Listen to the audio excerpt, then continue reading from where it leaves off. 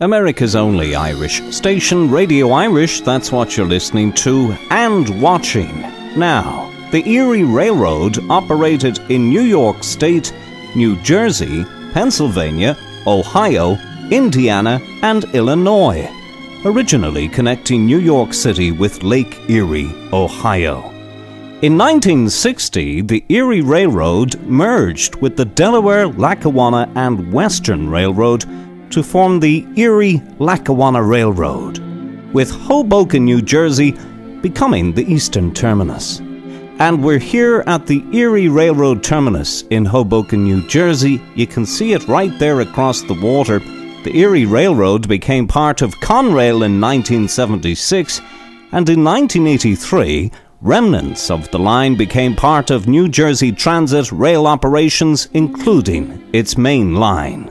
One of the important trains to operate on the Erie Railroad was the Wells Fargo Express, with Wells Fargo & Company trains providing reliable financial services, express transportation of gold and goods from east to west and vice versa, and reliable mail delivery to customers on the new frontier.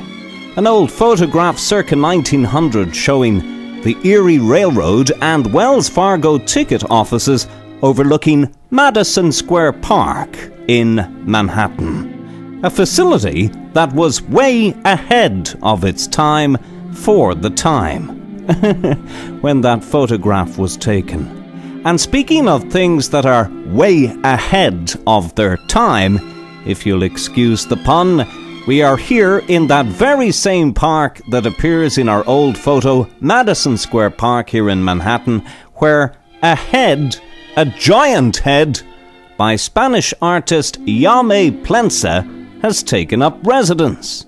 The 44-foot-tall sculpture Echo was unveiled in Madison Square Park by the park's conservancy.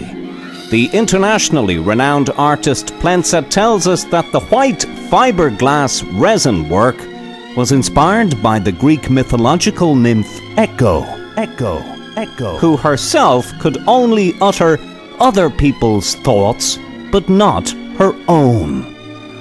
Kind of annoying, really, if you think about it. Imagine only being able to say what's on everyone else's mind, but not your own. Bit awkward at the supermarket checkout, I'd imagine. Would you like me to bag those items for you, sir? Excuse me? Your items, would you like me to bag them for you? Or will you be bagging them yourself today? You're a smart ass, aren't you?